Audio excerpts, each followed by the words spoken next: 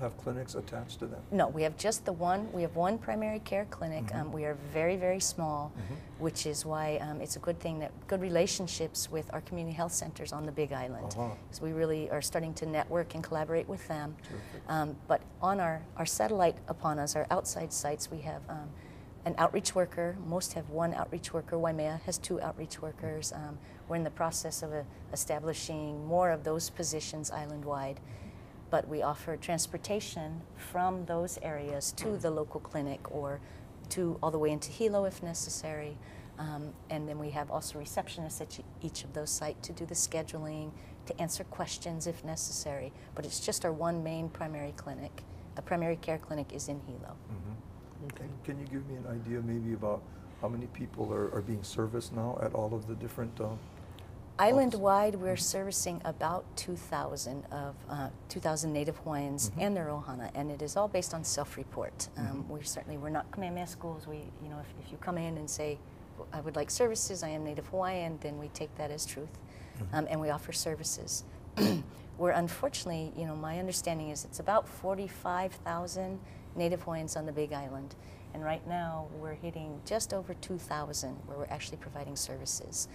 So our short-term and our long-term dream and goal is to really expand our services, establish some of those positions with luckily some additional funding that we received to make sure that we're offering that service island-wide to anybody that needs it. We do hit a lot or provide a lot of education via outreach, health fairs, community fairs, those kind of things, but our actual one-to-one service is about that number, about 2,000. I wanted to ask Michelle, I had a great conversation recently with Dr. Ron Aloy. Ron grew up on Kilkaha Homestead. In fact, we were at UH at around the same time back in the late 60s, early 70s. And he was telling me that a big challenge, and you kind of touched on that, with our people is they don't ask for help. And then when they finally ask for help, that's when things have gone from bad to worse. One of your primary focus areas is education and getting out there and outreaching to people. How much of that do you see on a daily basis where folks come in and they're hila and how do you deal with that? On a daily basis, I know certainly for our staff, and again, especially for those that have been around for a while, Auntie Edna, everybody knows Auntie Edna, so in the middle of the shopping mall or in the middle of the grocery store, they'll stop Auntie Edna and they'll ask her questions. So we do lots of impromptu kind of education in that arena, where it's simply because they know the face and can ask the question, as far as we offer numerous classes that are ongoing, everything from, like I mentioned, my Kamala which is our diabetes education, and in that class we bring in local professionals, podiatrists, dentists, mental health specialists, to talk a little bit about taking care of yourself in the area of diabetes in their specific arena, foot care, the importance of foot care as an example. So we offer that class 4 times a year, and that's run right out of our Hilo office. And then island-wide, we also do hypertension classes, smoking cessation classes, diabetes management, like I mentioned, obesity and nutrition management classes. So we have lots of education that's more formal. And then all of our outreach workers are trained at various levels of like nutrition education as an example. So they also go into the schools, and that again is an attempt to really focus on that prevention rather than intervention, and provide some nutrition education in the school systems as an example. I see, great. Yeah. Hardy, I'm sorry, you were going to... I was just going to say, education is critical because, and that reflects really our past presidents and our founders' vision, Myron Thompson, who saw education as the way to really change perceptions and attitudes of a community and to make them healthy and well. Before you can do that, you need to have the education and internalize that and put it to use. So Pinky always stressed to Michelle's predecessor and others the importance of health education and just how critical that was in the development of programs addressing Hawaiian health issues. One of the things I will say that Michelle sometimes is too modest, because the role the systems play is extensive. If you look at the Native Hawaiian Healthcare Improvement Act, their responsibilities take them from perinatal to long-term care, elderly care, and everything in between. So their mandate to provide services to address health issues is really extensive. But what all of them have done is to focus in their respective communities on those issues that are most pressing.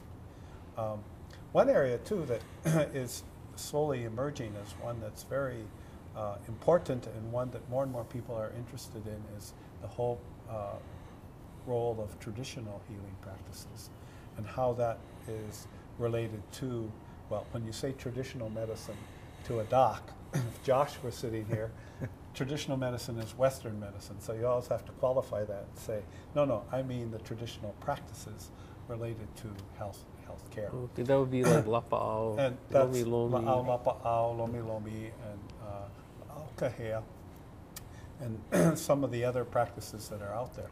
And more people are interested in looking at those, as well as the standard care, credit of care, standards of care. So, you know, the systems are looking at how best that can be integrated into their care service. Okay. You know, you guys have really been fortunate to have such a great advocate in Senator Inoue and Senator Absolutely. Kaka. Yeah. And our understanding was that even in the ARRA, the American Recovery and Reinvestment Act, that there were funds for the program. I think for the state, what, a little over 500,000? I believe so. Mm-hmm. And so each island Yeah. program, like Michelle's, would receive a share of that? Yeah, how the appropriation works is that there's an appropriation made for Native Hawaiian health. And then the various components of that healthcare system, which are the 5 Native Hawaiian healthcare systems in Ola Lokahi, and the Native Hawaiian Health Scholarship Program, which we haven't talked about today, but which perhaps we should mention if there are people out there who are interested in going into healthcare. I know one of the issues is getting practitioners to practice in rural communities, or to move to rural communities. Well, one way you can address that is training people from those rural communities themselves, because they are the ones that are going to live in those communities.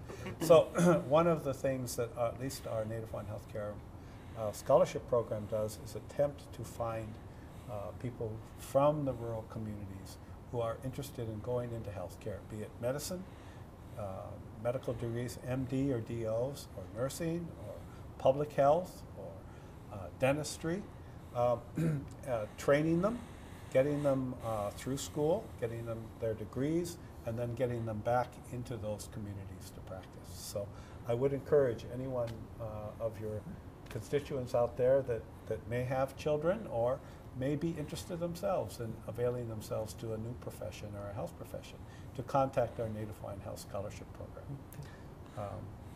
Yeah, it's so wonderful to see. You know, we've got our med school, and you know, so many of our kids, because they're able, if they're interested in becoming doctors or going into the medical profession, the fact that, you know, we have our own university here gives them access.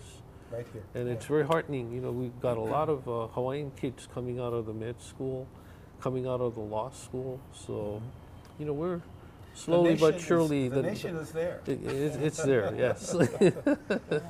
It was brought to my attention, actually, that one of the families that I've worked with for a long time in the Puna area, the Kavaloas, Stanley and Cheryl, their son actually, I didn't realize this, graduated with as an MD, and now he is practicing back in Hilo for those very reasons.